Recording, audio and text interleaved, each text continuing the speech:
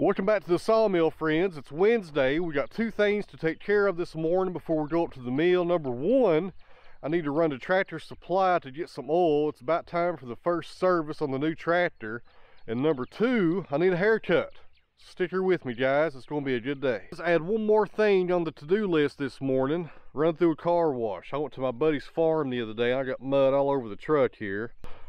And in case you're wondering, guys, that right there is what happens when you back up a trailer and you're in a hurry. I did that about 2 years ago with a 5x10 trailer. I need to get that fixed.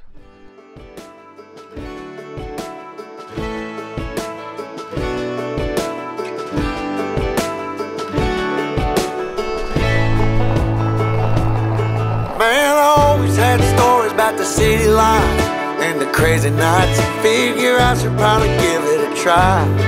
Maybe check it out, see what it's all about.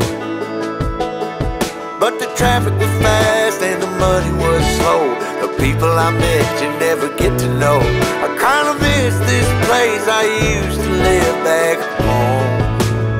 Cause up here it's breakneck, paycheck, rat race, what's next? I'm tired of feeling like a small fish in a big pond. I think I'll go back where I came from, where everybody knows my name.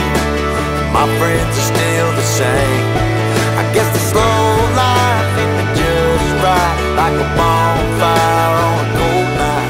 Hell, and you can keep your 9 to 5. Now let's go get this haircut. It's getting out of hand. Look at that.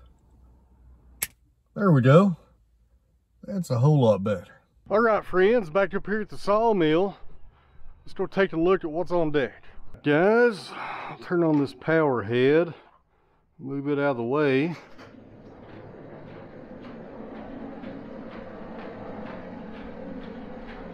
That's good enough right there.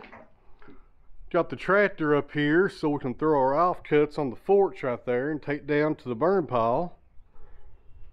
Got our table lined up right here. Got a lot of questions about this table, and it's working really good so far. I need to make one adjustment to it though. Let me show you. So right here you can see this comes up.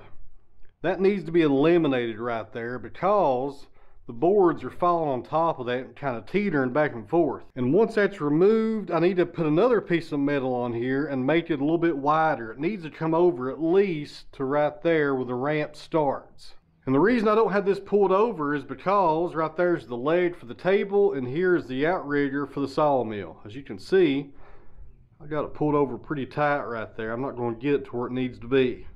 But other than those two adjustments, I like it just fine.